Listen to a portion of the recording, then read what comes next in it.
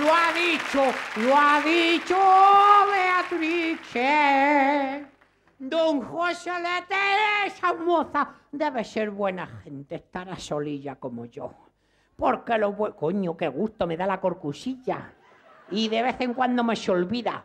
¡Hola, cachalotes! ¡Hola, ternerotas! ¡Hola, cielo! Me ha llamado por mi nombre, don José. Me da ternura de esa. Hola, don Joselete, majo. ¿Cómo le va la vida? Bien. Claro, es usted un churrimangue. A ver si suelta un par de milloncejos, cabroncete, que estoy yo sin pelillas para el fin de semana. ¿Se arregla usted con 500 pesetillas? ¿Le manda de puñetillas? Será roña el tío que dice que 500 pelillas. Y con eso no da ni para sonarte los mocos, don José, hombre. Pero es que yo no puedo ir dando así 2 o 3 millones así como así. ¿Y por qué? Porque eso no, ¿por qué no, don Joselete? Si eso le sale a usted de gratis, hombre.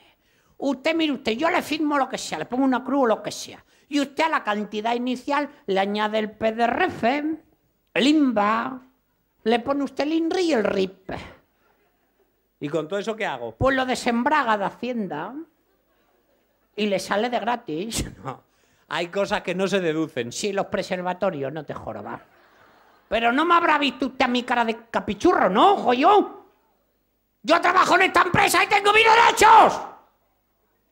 ¿Qué me lo ha dicho el Roquefeto? Yo voy a sacar el dinero de donde sea, aunque sea a punta de trabuco. ¿Me lo da usted o no me lo da usted? ¿Pero para qué quiere el dinero? ¡Para salir de pobre, hombre! Coño, soy pobre desde hace tanto tiempo que el día que me haga rico no voy a saber ni guardarlo. ¿No le da usted ansia? Un poquito sí. Pues suelte la panoja, cabrón, hombre. Se lo digo con cariño, ¿eh? Yo no sé si es usted eso, pero viene bien desahogarse. ¿Usted cree que si me casara con una tía rica que estuviera buena, me darían las revistas 40 o 70 milloncejos de nada? No. ¿Por qué? ¿Por qué? ¿Por qué? Porque no. Y no puede ser porque sí. No. ¿Y por qué? Porque usted no se puede casar. Ahora todavía no, porque no he encontrado una moza que me guste. Pero en cuanto la encuentre, ¡buah! Verá usted. Pero vamos, en un pispán me caso, me hago el chaquet, me lo pongo, la boina, la chistera. Si jura, amor eterno, las alianzas, los fotógrafos. ¡Éxito! Le invito a la boda si se paga usted el cubierto. Pero que no se puede usted, pero bueno, ¿y esa cosa que le ha dado de repente? De repente no lo tengo muy pensado, don José Lecho. ¿Pero cómo ha llegado a esa decisión? Porque estoy harto de tocarle el culo a la señora del vecino y que me arrende rijostios, hombre. Me fijo en una bailarina, la tiro los tejos, me dice, no, Macario, hombre, contigo no puedo, eres un compi. Voy a la otra, oye, ¿te gusta la nariz? Pues lo tengo todo igual. Dice, no, porque me da miedo. Y todos me dan calabacines. Será calabazas. Pero estamos en crisis, ahora no da más que para calabacines. Y usted debería hacer lo mismo que yo, sentar la cabeza. Usted debería buscar una moza que le guste y casarse para tener los pies calentitos en invierno. Otra cosa a usted ya no se le puede calentar, pero más vale una extremidad que nada, ¿no? ¿Por qué dice usted eso? No, hombre, yo me siento colega de usted, claro. Usted me dobla la quinta, pero usted ya está para pocos trotes. Como tarde usted mucho en casarse otra vez, en vez de revolcones me da usted pena. Si quiere le busco una moza y me da usted comisión. No, Macario, muchas gracias. Yo creo que Rosita la torpedera sí cargaba con usted. Como dicen, que la Rosita, la torpedera, la de mi pueblo, sí cargaría con usted con gusto. Rosita la torpedera, sí. ¿La conoce? No, pues qué raro eso, porque en la aldea la conocemos todos, ¿eh? Ojo, menos populares. La conoce hasta el sacristán con decirle, eso se lo digo todo. 70 años de experiencia. ¿Y a qué se dedica esa señorita? No, ya está retirada. Dice, señorita, nada, era putiplista, pilingui. Por cuenta propia.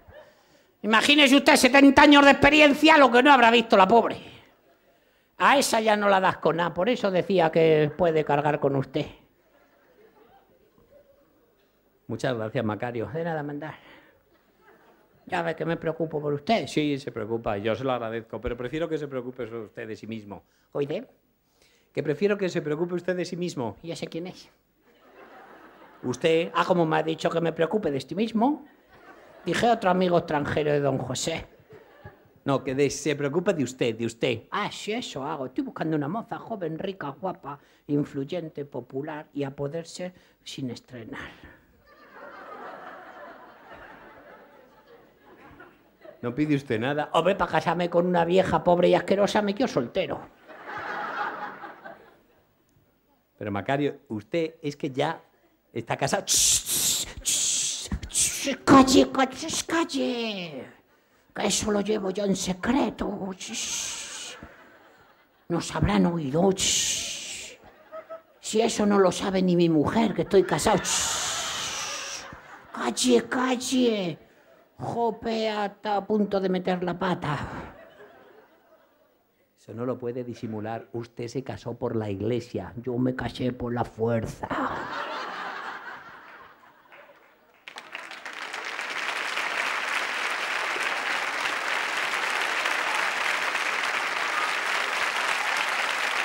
¿Usted no recuerda que la juró amor eterno?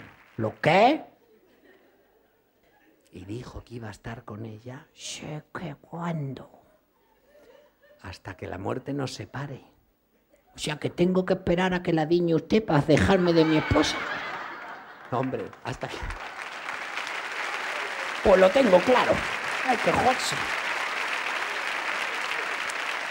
Hombre, he repetido la frase de la ceremonia, Domino Bupicum. Pero usted tiene que mantener las promesas. Las promesas, claro, sobre todo las que se hacen delante del altar. No, pero si hay los hombres, no, don José. Yo creí que era otra cosa. No, hombre, no. Si hay los hombres, no nos lo decimos nunca de verdad, eso, no. Son mentirijillas, mentirijillas.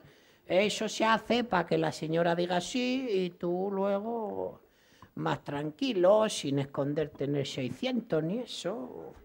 Y luego si se queda preña, que no te pida daños y prejuicios. Por eso decimos que sí a todo. Sí, sí, quererla, sí, honrarla, sí, Padre nuestro, Madre nuestro, sí, sí. Hasta que usted diga, venga, que son las 7 y a las 9 hay caliqueño. Pero Macario, sí. Pero si eso está en las Sagradas Escrituras, por eso se llama el sacramiento. Es que no es el sacramiento, es el sacramento. Eso será en italiano.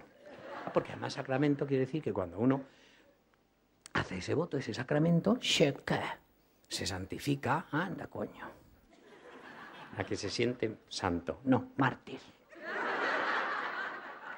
Y hasta que no me bajen de los altares no voy a poder decir eso de ¡ay, qué contentón! ¡Uy! ¡Buenas noches, paisanos!